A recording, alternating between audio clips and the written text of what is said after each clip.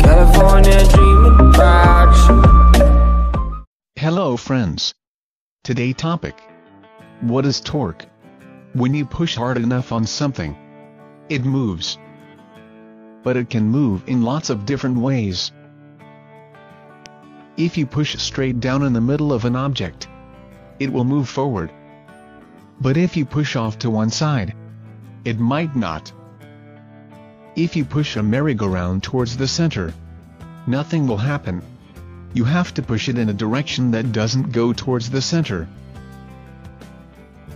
A torque is just a force that is applied out of line with the center of mass of an object. A force applied a distance r away from the center of mass that causes the object to rotate. Let us see this practical example and know how exactly torque works. Suppose if you want to release or tighten the lug nut of your car wheel, you have to use the socket wrench.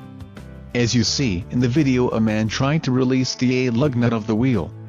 When a man applied the force on a socket wrench, the lug nut rotates with the rotation of the socket wrench. So here we see a force produce rotation. So what type of force act on the socket wrench? That is torque. It is a force which a man applied a distance r away from the center of mass that causes the lug nut to rotate. A bigger force means a bigger torque, and a larger distance from the pivot point means a bigger torque. And just like with linear forces, unbalanced torques can cause an acceleration. In this case, an angular acceleration. They cause the rate of rotation to change. In everyday life, you have certain intuitions. Things you've learned just by being in the world. By touching things, pushing things, and doing your own mini-science experiments every day. Perhaps to the irritation of your parents when you were a child. For example, you know that it will be harder to open a door if you push near the hinges. Instead, you push closer to the outside edge. By doing this, you increase the distance from the pivot point and increase the torque. Levers also work by torque. A larger lever makes it easier to move heavy objects because the distance from the pivot point is increased. Now, we can take that intuitive, conceptual understanding and turn it into an equation. We know that the torque is proportional to the size of the force you use. Bigger pushes will cause more of a change in the rotation. We also know that larger levers, which create larger perpendicular distances, will do the same. So torque must be proportional to both these things.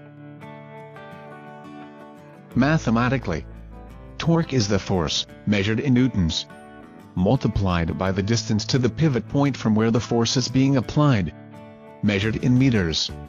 So torque as a number is measured in Newton meters. Since torque is just a rotational version of force, we can also apply Newton's first law to this equation. Similarly, for an object to be at rest or at a constant rate of rotation, the torques must be balanced. So, the question arises in our mind: how torque is balanced in this cases? Let us do an example. Suppose I have a beam balance, in which one beam is supported at center, and can freely move about its support. Two scale span of equal weights is attached at the ends of the beam. This scale spans are at an equal distance from the center. As we see, the beam is balanced because torque is balanced. So, how torque balanced in this case? As we consider the center as a pivot point, the two scale spans are attached equal distance from the center. So the distance from the pivot point is same. Suppose it is 10 centimeters. We also know the weight of both spans are same. The force acting on the right side of the beam due to the weight of first span, and the rotation will occur in a clockwise direction. Also, the same force acting on the left side of the beam due to the weight of the second span. And rotation will occur in an anti-clockwise direction. But we see no rotation occur, because the clockwise torque and anti-clockwise torque is balanced. So, plugging those values in the equation of torque, we see both torques have equal magnitude. Now do another example to understand how exactly clockwise and anti-clockwise torque works.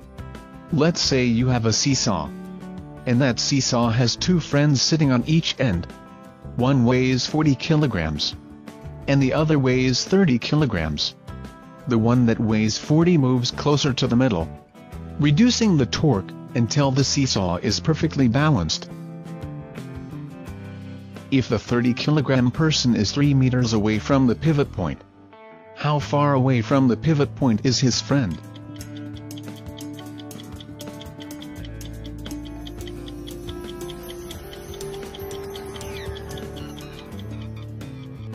As we see no rotation occur on both sides, so the torque acting on both sides are balanced. So both torques are equal. When we plugging these values, we will find how far away from the pivot point is his friend. Hope you understand the concept of torque, and also understand the anti-clockwise and clockwise torque and how torque works. In the next video, we will understand the real-life application of torque and the rotational equilibrium. If you really like that video, please share it with your friends. If you want to ask any question, comment on the comment section. Bye guys.